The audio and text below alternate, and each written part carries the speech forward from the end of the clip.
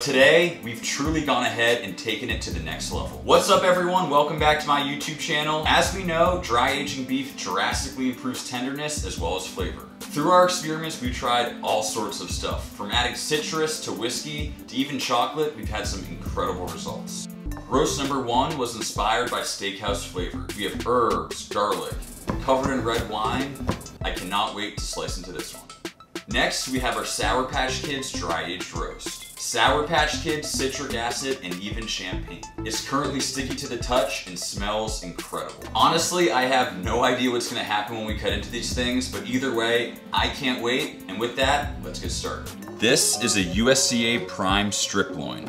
You can see it has this really nice fat cap on top and fully exposed on the back. You can see how this side looks just like a New York strip and has incredible marbling. This side still has great marbling, and it's the side that's perfectly adjacent to the sirloin. Since we're dry aging, we want as much protection as possible. We have that nice fat cap, but this exposed side might be a little bit of a problem. As you can see, there's patches that go down deep, and we want to make sure through the dry aging process, those don't harbor any bacteria. Now, since we're dry aging this 2 ways, I'm gonna cut this in half. Nice smooth motion, and make sure your knife is sharp.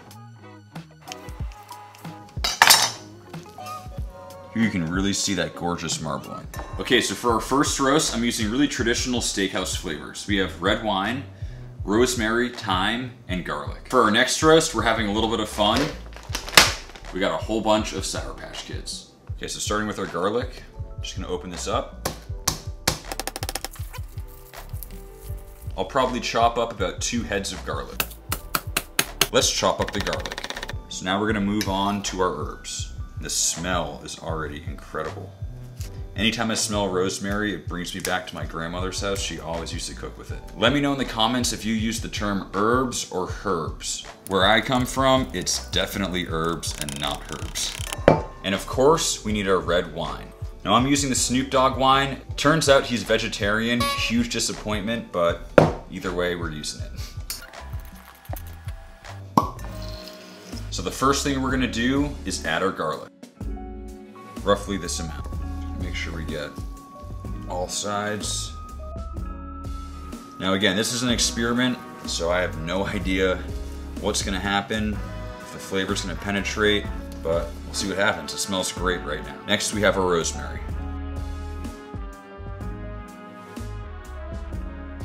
And finally we're adding our thyme. It looks great, it smells incredible. The final step, we're gonna wrap in cheesecloth, then cover in a whole bunch of red wine. Place down your roast and gently start to wrap it up. Now we're gonna add our wine. Notice how that cheesecloth is absorbing the liquid. We have this liquid at the bottom. We're just gonna dip the sides of our roast in it, just to make sure everything is fully covered. We're gonna put this right in the dry ager for the next 30 days. Keep in mind, this is an experiment. I've never done this before, and there's always a risk that the garlic or herbs might rot. Who knows what's gonna happen, but we'll check back in about 30 days. So for the second one, we're gonna have a little fun. We're doing Sour Patch Kids. This is a lot harder than I was expecting. Oh man. It is really sticking to this knife, and it's a lot harder than it looks, but we're making progress. So we've chopped these up a whole bunch. I think we've made progress, but they're kind of just sticking to each other at this point. So I think we're done. We're gonna try putting this on the roast and see what happens. Okay, now I'm gonna add our Sour Patch Kids.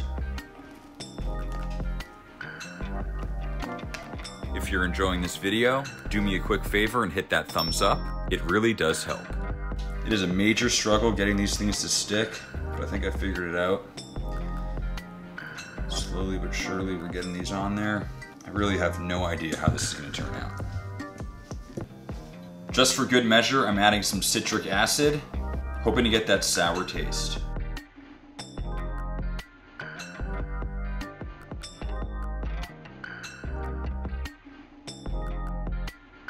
So we got it all wrapped up. Now to go with this monstrosity, we gotta use some expensive looking sparkling rosé.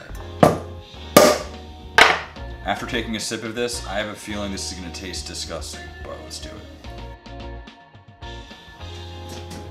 Okay, it's been a month, finally time to take them out. We just took them out. They both look and smell incredible. Starting with the wine age, it has that traditional dry age texture. Hard on the outside, beautiful deep purple color, and it smells of herbs and garlic. Next, we have our Sour Patch Dry Aged Roast. I'm gonna be honest, this one is looking ridiculous. It's still extremely wet on the outside, almost sticky, completely different than a traditional dry aged roast. There's literal moisture, might be syrup kind of seeping towards the top. I have no idea if this dry aged properly, but I cannot wait to cut it open. Let's open up the wine aged roast. As you can see, our cheesecloth is really adhered to the beef. As you can see, our herbs have dried out beautifully over the exterior. We have that nice deep purple hue. There's a very small amount of white mold throughout, which is totally normal. This to me looks like a perfectly dry aged piece of beef. Let's cut into it. As you can see, the marbling looks absolutely incredible, and the smell is honestly intoxicating. You get that wine, those herbs, all those classic steakhouse flavors combined with the dry age. Incredible. We're gonna cut ourselves an 1.5 inch thick steak.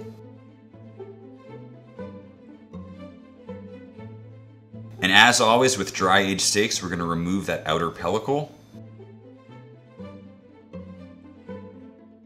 This fat here is great. We can grind it up for burgers later.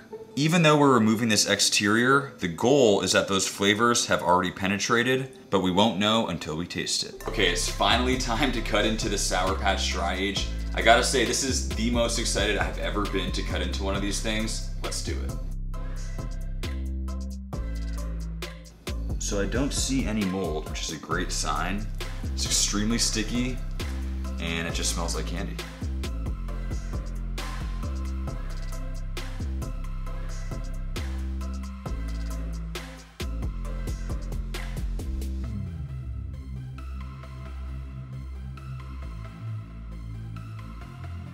I gotta say, I am shocked with how good these results look at this point. Perfectly dry aged beef, incredible marbling, no weird reactions with the candy, citric acid, or champagne. It's definitely sticky and smells sugary, but so far so good. All right, let's take off a steak.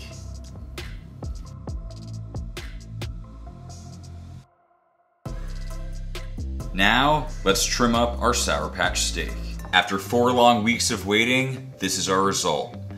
Both steaks are looking great. As with all dry aged steaks, you can see the texture has gotten a little bit more firm. We have our wine steakhouse inspired dry age and our Sour Patch Kids. We're gonna season them both simply just with salt. High smoke point avocado oil. This is gonna allow our salt to stick. Kosher salt.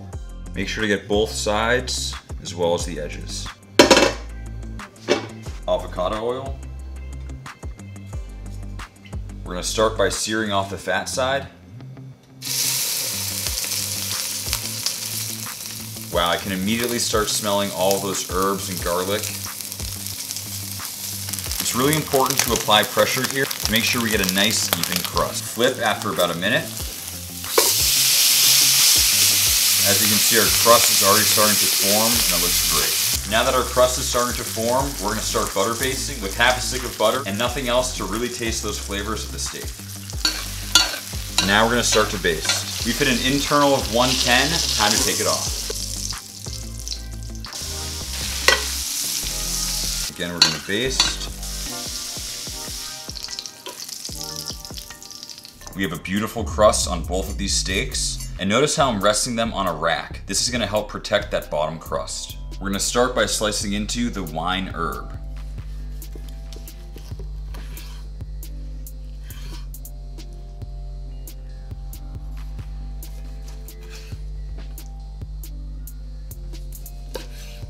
Next, our Sour Patch Kids.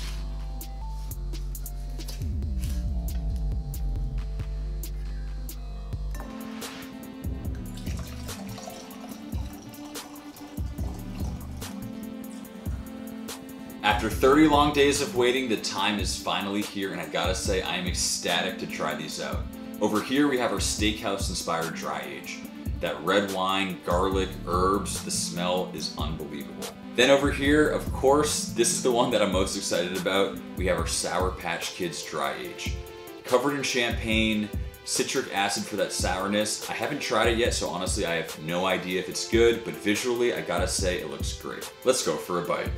We're gonna start with the more conservative one, our Steakhouse red wine. Let's do it.